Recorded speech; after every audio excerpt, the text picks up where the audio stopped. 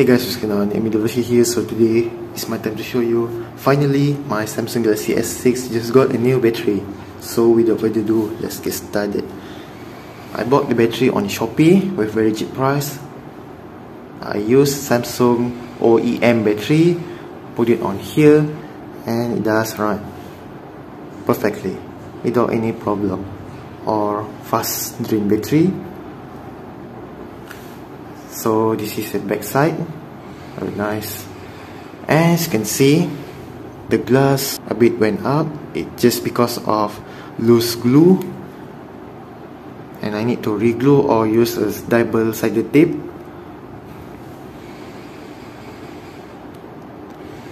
As you can see, but it's okay, I will do it later. So let me show you the inside. Wow, my phone looks like a real Galaxy S7 because I've used a stock wallpaper from Galaxy S7. It does run perfectly. I'm so happy. But previously, this phone doesn't have battery inside, but this phone can turn on while need to always charge. But if I remove the charging cable, the phone stops turning on. So now no need to always charge. So happy, really appreciate. Everything works well without any problem.